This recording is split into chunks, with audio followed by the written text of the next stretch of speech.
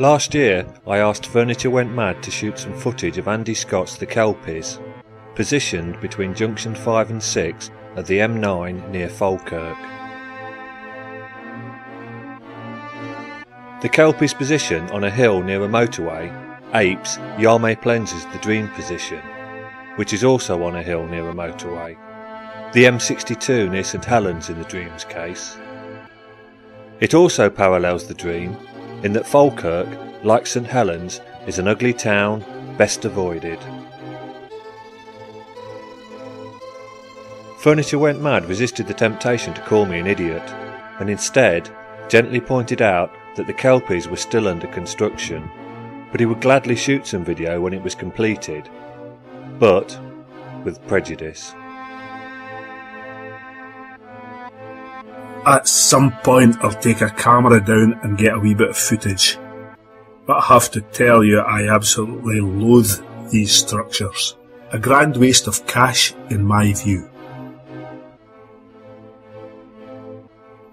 Reasons: Scott appears to be securing all the public sculpture cash around central Scotland, making his work look tired and unimaginative. Kelpies.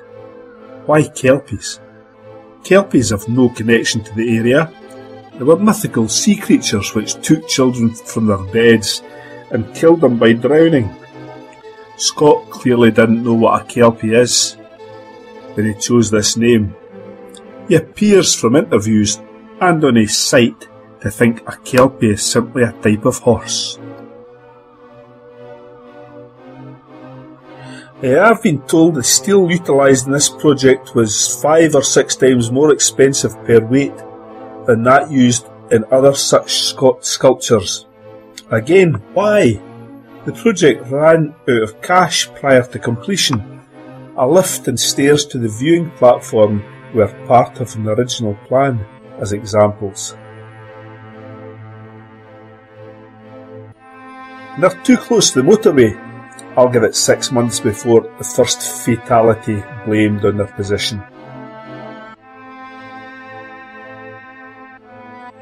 And really they don't look very good. This, the wee bit film I take, will be without comment, just so you know how I feel about the whole scheme.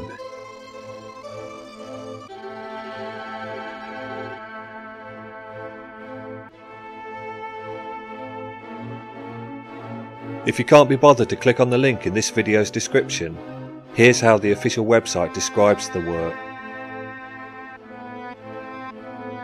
The Kelpies tower a colossal 30 metres above the Forth and Clyde Canal and form a dramatic gateway to the canal entrance on the east coast of Scotland. Sculpted by Andy Scott, the Kelpies are a monument to horse-powered heritage across central Scotland. One hopes those central Scotland horses weren't child killers like Kelpies. A better comparison to child killing Kelpies would be politicians. Some months later, Scotland's most generous musician, that's Furniture Went Mad by the way, sent this footage of the almost completed sculpture, in which his camera work has improved greatly. I wonder if he wants an unpaid job on Erased Culture.